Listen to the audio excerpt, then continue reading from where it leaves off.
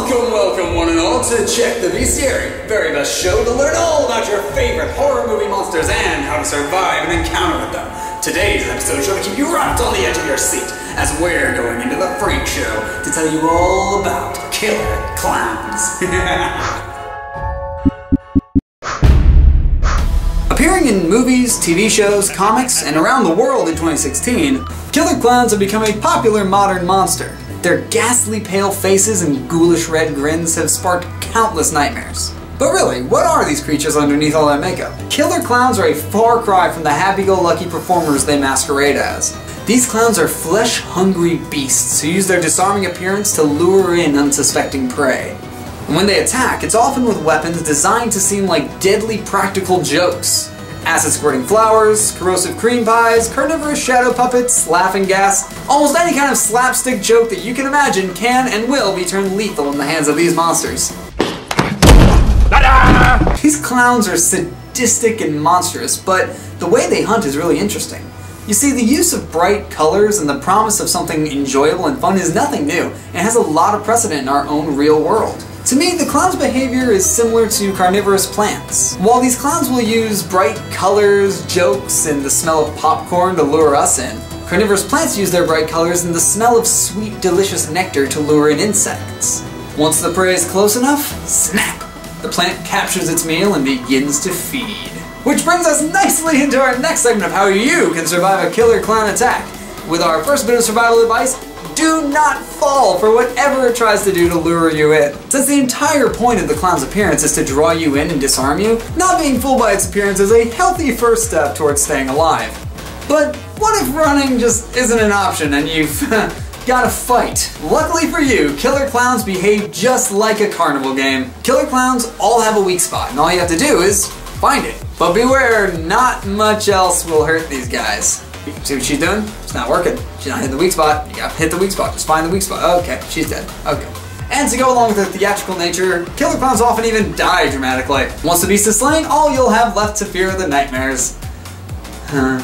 But why clowns? How have these whimsical performers gone from smiles to screams? There's something about scary clowns, you know, that it just creeps people out. I think it's time that we talked about what really makes a killer clown scary. Personally, I think most people that fear clowns do so out of the uncanny valley effect. For those who don't know, the uncanny valley is a term used to describe how things that are not quite human can be very unsettling and cause a lot of fear. The term is often used in robotics to describe how a very unhuman robot can be described as cute and fun and not make anyone uncomfortable, and how a perfect copy of a human that is also a robot wouldn't make anyone else uncomfortable either.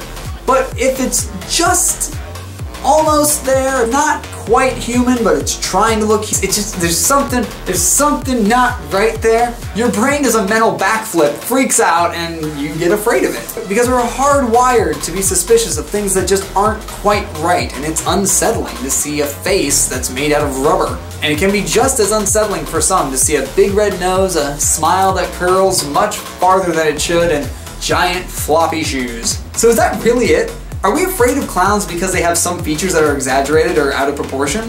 Well, that does explain a lot of the knee-jerk psychological fear that we feel from clowns, but this is where it gets a bit dark, because there is actually some real-world precedent of actual killer clowns. And I'm not just talking about the killer clown epidemic of 2016. No, I'm referring to a man by the name of John Wayne Gacy. John Wayne Gacy is often referred to as the real killer clown. He would often dress up as Pogo the Clown and entertain kids at birthday parties, festivals, parades, and charitable fundraising events. But behind this exterior of a harmless entertainer, John Wayne Gacy was a serial killer. Gacy was eventually captured and sentenced to life in prison, and he has long since passed away. But he stands as a dark and chilling reminder that sometimes the greatest monsters of all have very human faces.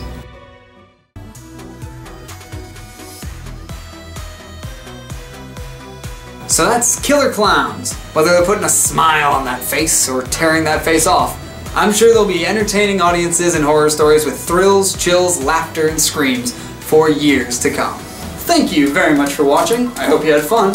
And remember, sometimes the circus runs away with you. Bye. How's that for some colorophobia? Thanks so much for watching. If you want to see more, you can click these links here on the screen. And if you'd like to make me happier than a clown, you can click here on the subscribe button. I'll see you later. You'll float too.